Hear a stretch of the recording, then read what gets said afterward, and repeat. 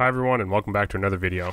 Today's a special day because I'm actually going to share with you something that I've kind of been holding on to for a while, which is me as a solo fighter with dual swords taking advantage of some poor communication by this team. Now this has happened before in the past, however today is special because I was able to actually find the video of killing these three players and also their reaction to kind of the craziness. So I would never have known to look back at this player or this TTV guy unless he was posting in the Discord. And surely enough, I actually did run into this guy in the dungeon. Where's my team? No, I'm getting fucking destroyed. I'm dead. So that right there was just some of the frustration I caused for these guys with my dual sword setup. As you can tell, it's incredibly hard to hit a fighter when he's moving side to side with sprint. And maybe the server's having a little bit of issues there, I'm not sure, but man, that looked tough. And look, this isn't a video trying to call some guy out about being upset about a video game, etc, etc. I've been there, I've been in teams with friends before and other games in the past where just communication and all these things go wrong and you're left feeling super frustrated because a guy just took advantage of the situation and outplayed your entire team. As you all know, I love being a solo player in this game and find it way less stressful. I'm actually going to share most of this run with you guys where I run into the other two members of this guy's team and some other crazy stuff that happens. Unfortunately, the ending to this video was one that had me quite surprised, and I'm still not quite sure what I should have done better, but we'll get there. So here we are, you can see some of my gear. It's pretty decent stuff actually, and this is actually one of my favorite rooms. Shrine of Protection, lots of places to loot, and really the skeleton wizard isn't that hard to kill with a crossbow. And you might have noticed there was a team just in front of me, but those guys are not the same as this TTV guy and his friends.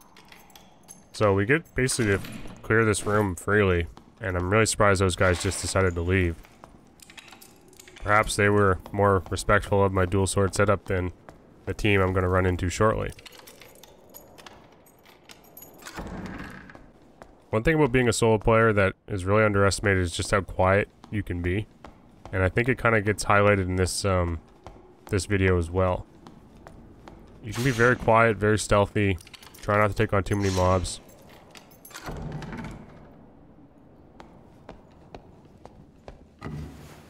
I'm expecting those guys to be somewhere close, so I'm kind of playing this really slow.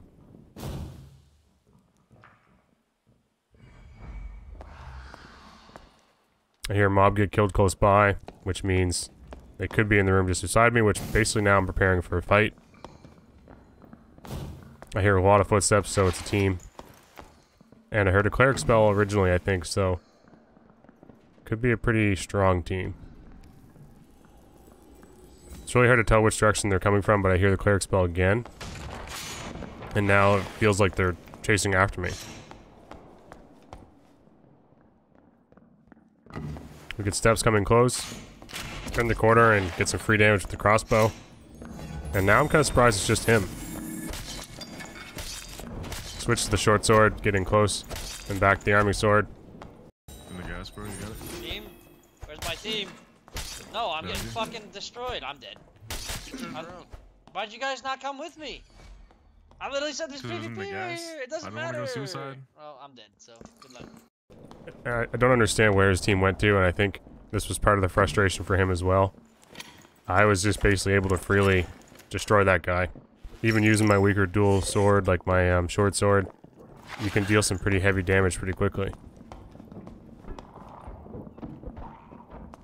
Now, I think I'm hearing the other half of his team, but truthfully, these rooms and the audio between them is really misleading. And you'll see I'm kind of sitting here for a while coming up, as I actually think they're like in front of me, as it sounds like they're kind of close into this room that I'm in, when actually they're not. They're on the other side. We're gonna go back and loot this guy. Basically at this point too, I was just looking for meds. It does have a blue spell book. I imagine there's some other good stuff there too, but don't want to linger too long. I'm fully expecting some of his teammates to come by too. Once again, I'm hearing steps, but it's really hard to tell where they're coming from. Crossbow's ready, just in case. And he did come back. Smash him in the face. 2 swings, and there goes a barbarian. Yeah, very frustrating stuff. For them. This is the kind of stuff I love. And I think during their video, if you watch some of it, their words like rat were getting thrown around, and honestly, you could say that. They knew I was close by.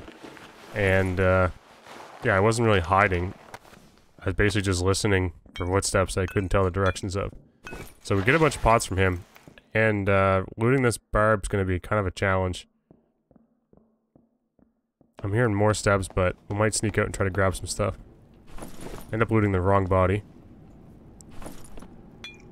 And he has some nice stuff too. Didn't even get to swing it, poor guy.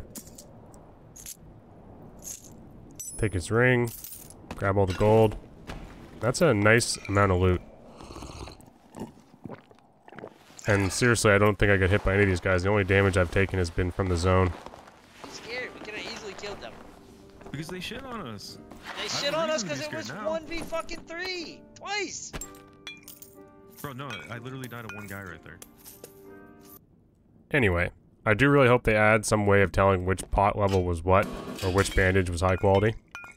When you start looting a bunch of corpses, and even when looting, I would probably leave most of the junk pots behind. But when you're just quick looting and throwing them all into your inventory, you got like 8 HP bandages mixed in with your 15 HP bandages, and pots mixed in with like 15 HP pots mixed in with 25 HP pots. So many times I'm like moving my pots around to make sure that I'm equipping the right one. We end up seeing, I think, the remnants of the team we saw earlier. Maybe this is just one guy.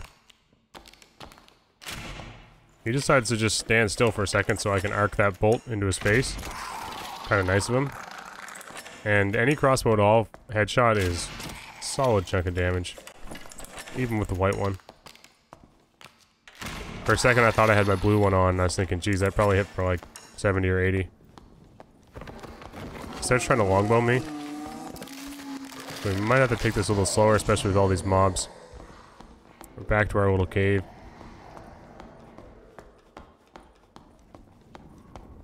Rather than go through all that mess, we're just gonna go around. This room's a lot more friendly.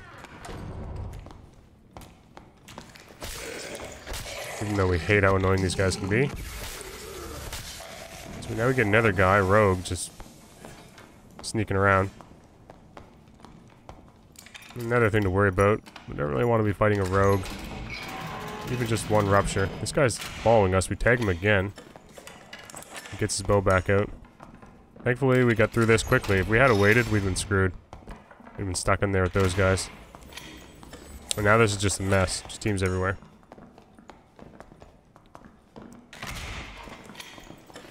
This rogue actually does something super honorable. He actually tries to block for his teammate and succeeds, which I've never seen before, allowing that guy basically to get full HP again.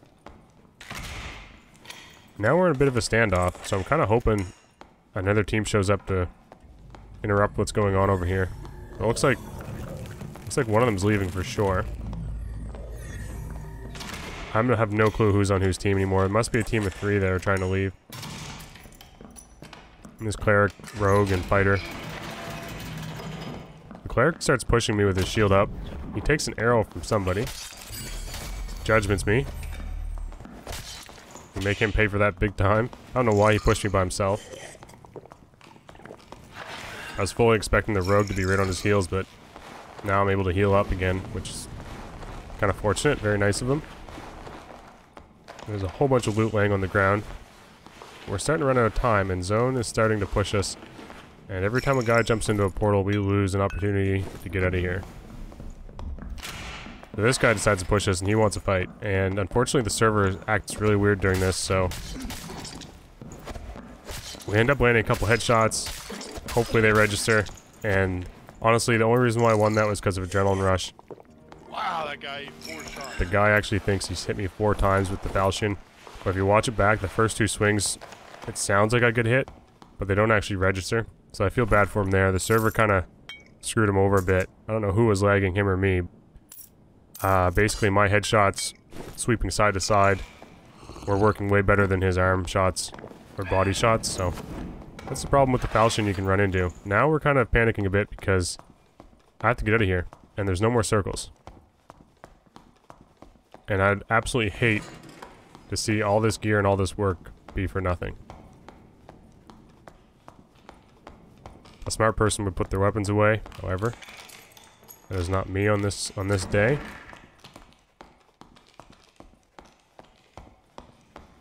And we're really panicking here. I really don't want to take red, but I'm gonna have to open red. I honestly don't think I've ever had to do this before. There's just nothing left. So many people survived till the end, we're just taking red. Hell with it. Okay, so we're gonna heal up. We're gonna pray that we make it through red. We got a lot of meds and a crossbow, so honestly, I've never been to hell before, or red room, or red dungeon, whatever you want to call it in this game. So I have no clue about making it out of here. And if you look at all the pendants and stuff I've acquired and purple weapons, man, I really want to make it out alive.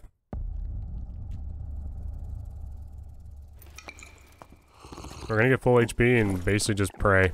Pray we get a lucky spawn, but as you can tell already, I'm gonna be pushed by zone, so I have to move out of here.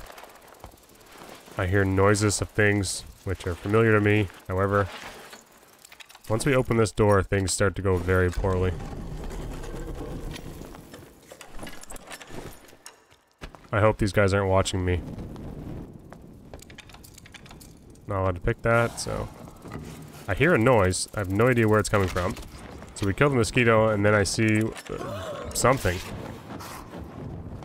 It sounds absolutely horrifying. So I'm thinking, okay, maybe I can just kite this thing, line of sight it. It's just super aggressive. Okay, there's 2 crossbows. I'm thinking, okay, a couple more crossbow bolts. It shouldn't be too bad. We got a good position here. And then it makes it around the wall. It starts pushing me all over the place. Just beating the shit out of me with his wings. Down to like 20 HP. 2 more swings. Okay, it's still not dead. It knocks me into the room. And now we're really in trouble. And headshot, and the thing won't die. I don't know how much damage, but I think it was a red demon bat, and sadly, I don't think I've ever faced one of those before. I seriously thought I could just line of sight it behind the wall, and there we go. So, I bet you the Twitch guy and his team are a little bit more satisfied having watched this and seen that I don't make it out alive, sadly. So look guys, hopefully we get some good news soon. Long live Dark and Darker. I appreciate all the subscribes, all the likes. I will be maining this game for content, as you all know, if and truly we do get a playtest on April 14th. If I think back to a month ago and how excited I would be at this point in the timeline, it's a little bit sad to think that now I've been like just wondering, curious. I had so many big plans, so many things I look forward to. So here's hoping we actually get back inside the dungeon on April 14th. Thank you all. Cheers.